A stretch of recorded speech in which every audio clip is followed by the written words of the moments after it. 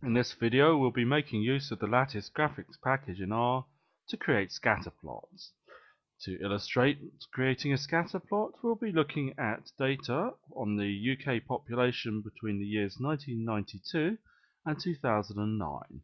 So we'll create this data frame ourselves and save it as an object uk.df.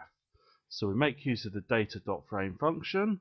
So the year is specified with 1992:2009, where colon creates a sequence of numbers between those two, incrementing by 1, so by each year, and then a column of populations which is stored in terms of thousands of people. So we'll just print out the data that we saved so we can see that it's been input as we'd expect it to. So we first of all load in the Lattice package using the require function so that we have access to the functions that we want to use to create this particular plot.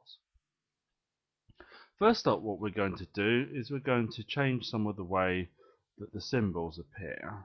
So the way we do that is to make use of the themes, and themes takes off the trellis plotting parameters.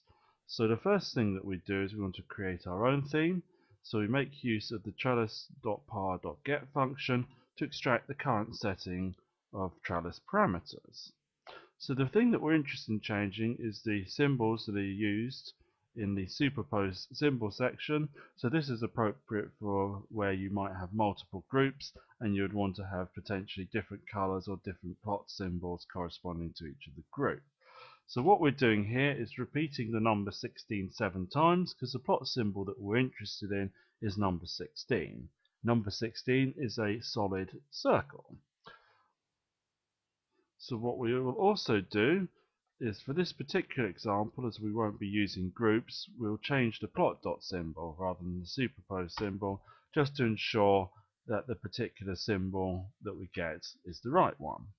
So then what we need to do is to actually set this particular theme, and we use the trellis.par.set function to set a new series of parameters. And we make use of this theme tmp.theme which we created with those changed settings. So now what we want to do is to make use of the function xyplot. Xyplot is used to create scatter plots in the Lattice graphics. So first up is a formula, and this is population tilde year. So here we're plotting the population on the y-axis, and the x-axis has the year where the data was recorded. We then specify the data frame where the data is stored with the data arguments. xlab and ylab are texts that appear on the x and y axes respectively, and then main is the title for the whole graph, which here is UK population from 1992 to 2009.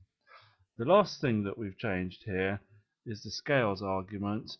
The scales argument allows us to change the way, for example, the tick marks appear and so on the x-axis. So what we're asking for here is to have a sequence from 1992 to 2009, and our plot is going to show the years with every 2 years, as that's what the sequence is doing. So it can be 1992, 1994, and so on.